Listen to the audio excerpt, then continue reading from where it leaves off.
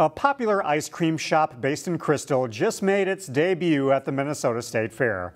La Michoacana Rose, which has a store along Bass Lake Road, has an assortment of Mexican frozen treats called Paletas at the Hamline Church Dining Hall. There's even one special flavor that's exclusive to the State Fair.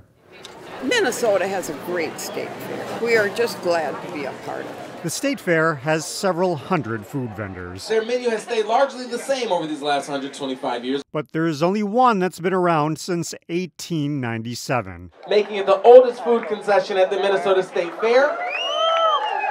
Every year, the dining hall draws large crowds to their communal-style dining area. There used to be a lot of dining halls where they could go in and relax and have a home-cooked meal.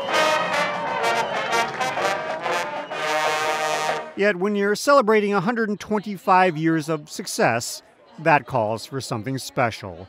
Say, for instance, birthday cake. There you go. Enjoy.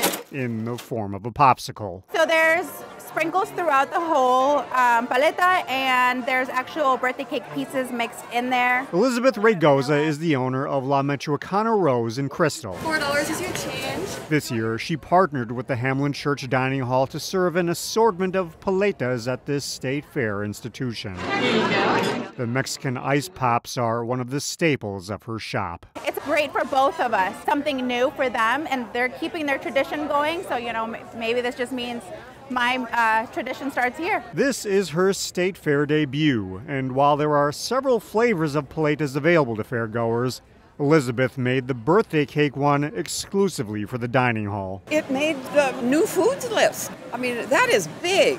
That is really big. Word certainly got out. I think it's really good. I really enjoy the flavor. It's very birthday cakey. It's good. Now I'm on my second one because they're delicious. Thank you so much. I'm just really grateful for the opportunity. They expect to sell thousands of paletas during the 12-day run of the fair. Yum! Giving Minnesotans a chance to try something new at the fair's oldest concession stand. I'm just excited to see what comes with it. Find more local news stories at ccxmedia.org and follow us on social media.